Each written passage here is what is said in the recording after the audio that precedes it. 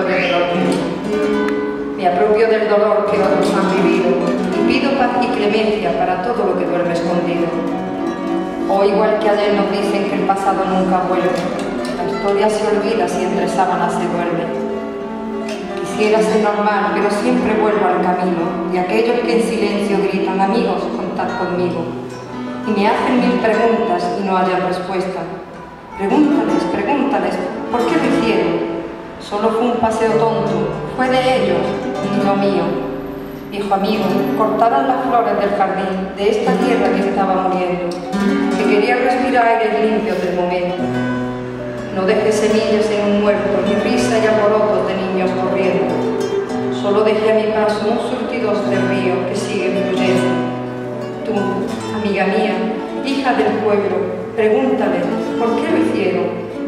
Solo fue un paseo tonto y no era mío el compromiso. Éramos tan jóvenes todos los que conmigo cayeron, que España sigue llorando y vestida de luto por toda la juventud perdida, por todos los nuestros.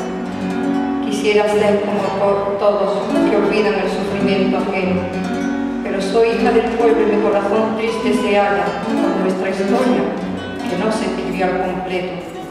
El pasado nunca vuelve, me andan diciendo, la historia se repite si se deja viviendo. Mi España perezosa que olvida corriendo, que son 70 o 80 años y se oculta todo el horror en el subsuelo. Me piden que pregunte por qué lo hicieron, y yo, hija del pueblo, hija del mundo, grito con ellos mis miedos, para que la historia no vuelva al pasado. ¿Por qué lo hicieron? ¿Por qué lo hicimos?